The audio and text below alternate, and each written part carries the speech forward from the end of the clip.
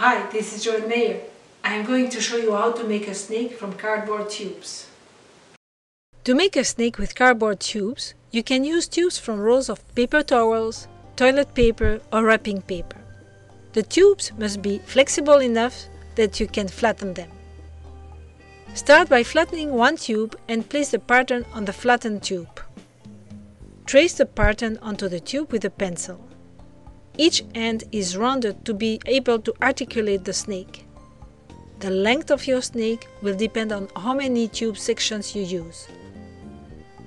If you can find a tube a little wider in diameter for the head, use it to show that the head is a little wider than the rest of the body.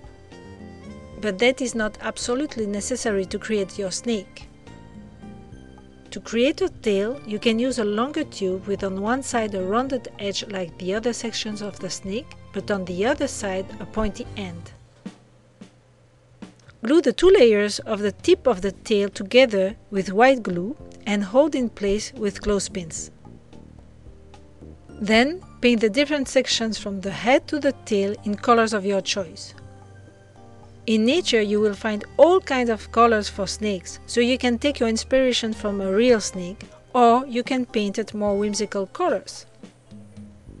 I chose to paint my snake in a rather reddish brown, and I added texture using two colors, dark brown and ochre dabbed with a marine sponge. When the paint is dry, add a coat of acrylic varnish on each section to better bring out the colors of the snake. Paint the inside of the tube that forms the head in red to create the mouth.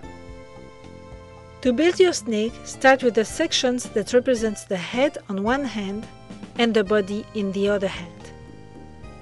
Partially tuck the body section inside the rear of the head. With small sharp scissors, make a hole through the 4 layers of cardboard. Use a brass fastener and go through the 4 layers of cardboard. Spread the legs of the fastener on the side that will become the bottom of the snake. Continue this by adding one section at a time to the body. And to finish, attach the tail in the same way as the other sections. Always put the new piece into the last, so that the same side of each section is always on top. On the red construction paper, trace and cut the snake's tongue. Then glue it in the mouth with a glue gun or white glue. You can paint the eyes on top of the head or use googly eyes.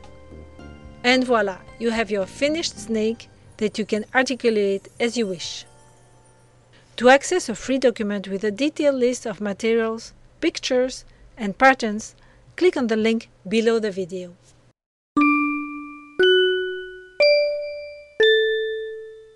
Hi, this is Joanne Mayer. I will show you how to make a snake out of